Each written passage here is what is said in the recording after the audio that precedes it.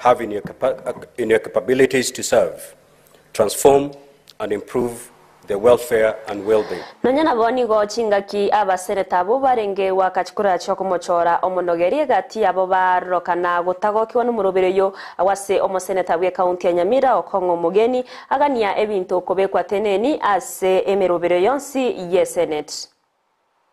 Mr. Clerk, I've just raised a point of order, and you have directed that I be supplied with the CVs of all the candidates whom we are about to elect as our Speaker. And I want to thank you that your order has been complied with, and I've now been given 6 CVs. But what is worrying me, Mr. Speaker, and I seek the direction of your office, is that the CVs I've been given don't have very critical Chapter 6 clearances.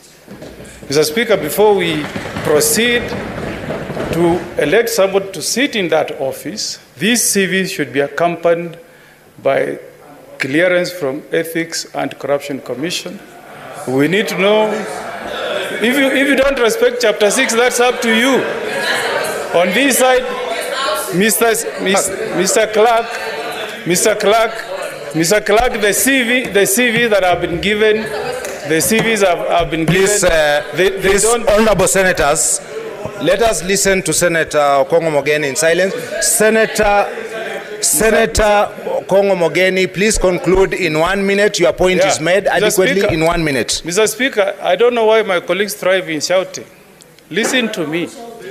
I'm raising a address the chair. If you don't respect integrity on that side, Senator Mogeni, address the chair. Mr. Speaker, address the chair. Mr. Speaker, we cannot proceed to elect a speaker to sit in that office